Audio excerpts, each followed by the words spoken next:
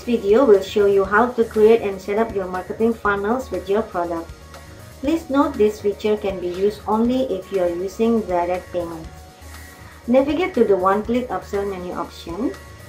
Click the Add Upsell Flow link here, or click the green button on the bottom part of the page to start adding upsells to your product. Once done, you will be taken to this page. The sales flow name should be filled out with a unique name of the upsell for you to easily recognize from the rest of the upsell if more than one. The front-end product would be the product that offers the upsell. The payment system is a drop-down list of all the payment methods you have configured on the payment option page. You need to have this set up first before setting up upsells. Once you are done filling out the required fields, click the Create button. After clicking the Create button, you will be directed to this page.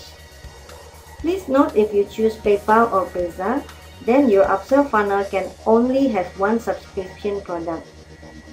Also, you can only add your subscription product to the first level upsell. This limitation is because both PayPal and Payza cannot process payment for multiple subscription products at once. To start setting up upsell, click the box under first level upsell.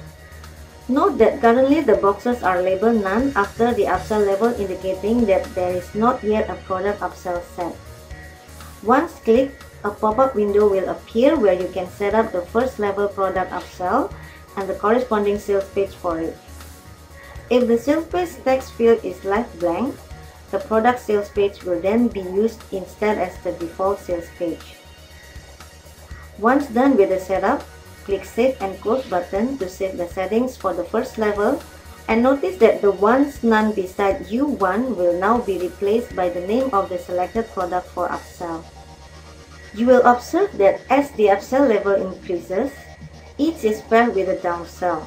This is an InstaMember feature that enables the customer that would decline the upsell offer to be redirected to a page with a different offer, which would be more affordable or an alternative for the upsell. At level 4, you have the option to add up to 4 products for upsell and downsell.